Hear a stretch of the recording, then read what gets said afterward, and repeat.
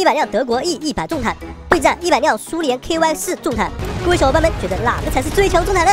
看完本期视频，你就能知道答案了哟。最近发现大家对坦克的都特别感兴趣，所以准备了给大家带来一系列的真实系坦克对战视频。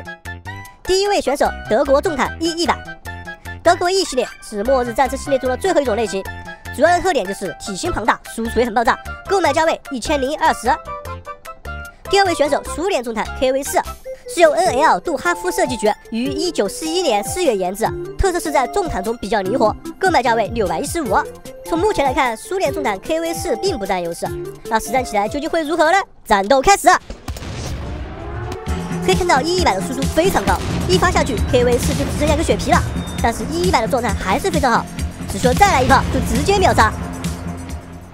当然，战争肯定不是1v1的，所以接下来展示10v10的战斗，这样也比较符合真实战场的数量。开战！可以看到单挑局无敌的 E-100竟然被连续干翻。从这里可以看到 KV-4虽然单次攻击比较低，但是攻速快，配合队友基本都可以秒杀一辆 E-100，从而打出以多打少的局面，到最后变成了4打1， E-100惨败。当然，仅仅这样就结束了吗？接下来就是今天的重点，100辆德国 E-100重坦对战100辆苏联 KV-4重坦，开战！双方交战都非常激烈啊，但仔细看好像和实量对战一样，E-100迅速被 KV-4消灭了前排，看样子战斗的结果应该也是一样的。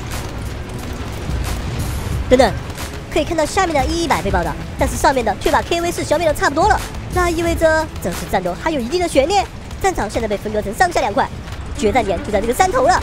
由于角度原因 ，KV-4能轻易的激活 E-100，这倒是给了一点机会。要是在 KV-4的大部队没爬上山头前 ，E-100直接消灭他们，那胜利就到手了。但是比机动性 ，KV-4确实没有输过，直接绕上来包围，成功剿灭了 E-100。怎么样，是不是和各位小伙伴的想法一样呢？还想看什么坦克对战？可以在评论中发出来哟。